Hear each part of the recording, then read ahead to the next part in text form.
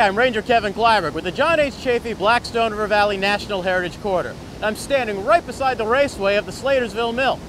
When John Slater arrived in America in 1803, his older brother Samuel Slater gave him the task of finding a site to build a new textile mill. Now, one of the critical elements that John Slater was looking for was a place that would provide the water needed to run all the machinery of that mill. Let's take a look around to see how the waters of the Blackstone River Valley were harnessed to power America's path to industrialization. In the Blackstone Valley, we have essentially a river that was turned into an engineering resource, harnessed by dams at every available foot of drop on the river. And behind those dams, ponds are created. Upstream on tributary brooks and creeks, swamps were turned into reservoirs to hold water that could then flow downstream during the dry summer months.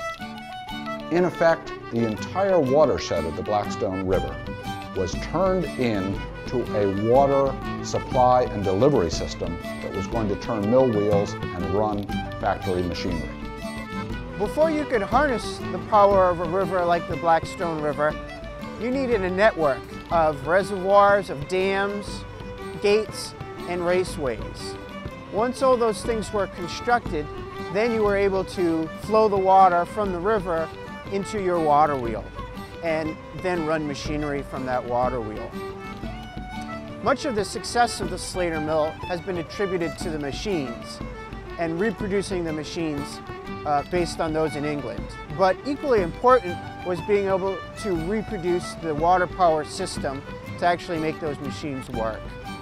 Samuel Slater was not the first person here in Pawtucket to use water power, but the way in which he was using it in his mill was unique.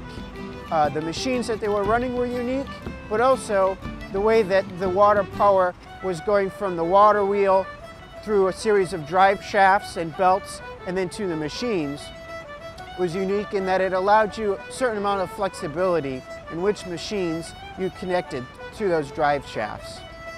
And just as mechanics were always looking for ways to improve their machines, millwrights were always looking for ways to improve the effectiveness of the water power system.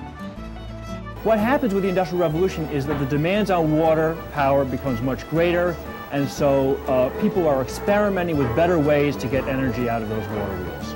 What's interesting is before about 1750, if you set up a mill, a sawmill or a grist mill on some small stream in a small village in New England, for example, you relied on craft knowledge. That is, the people who were building the wheel learned it from their fathers and their grandfathers how to actually make the water wheel work. After about 1750, that changes and people start experimenting with different designs. And that's when you get the great leaps forward in terms of water power technology. The Industrial Revolution could not have happened without water power. That was true in England as well, but it was extremely important here.